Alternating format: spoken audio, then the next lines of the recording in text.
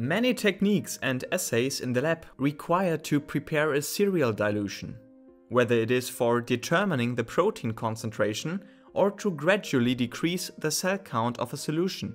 A serial dilution is nothing more than a stepwise dilution by a constant dilution factor. Before we come to that, subscribe to the channel and turn on notifications if you haven't done it yet. Thanks for all your support. Most serial dilutions are either tenfold or twofold. In this example, it is demonstrated how a tenfold serial dilution can be prepared.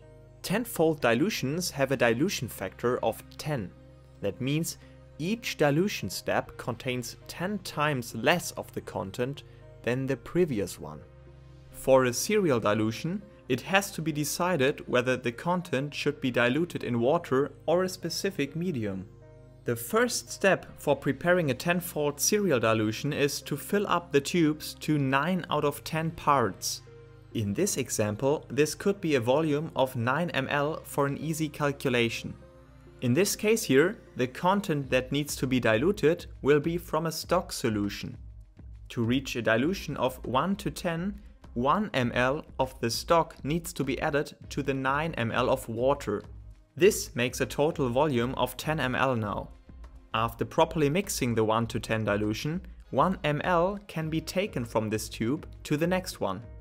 That milliliter contains 1 to 10 of the stock solution.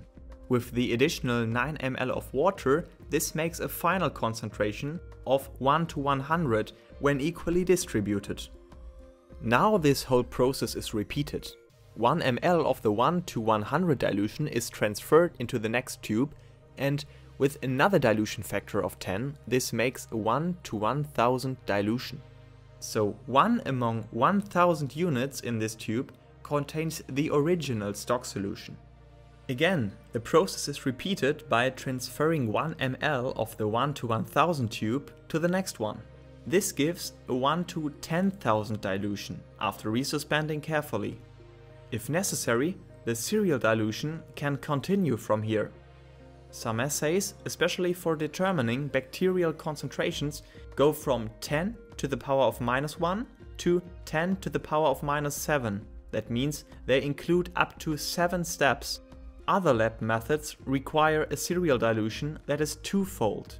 The only thing changing in this case is that the medium or water is as much volume as one takes for the previous solution.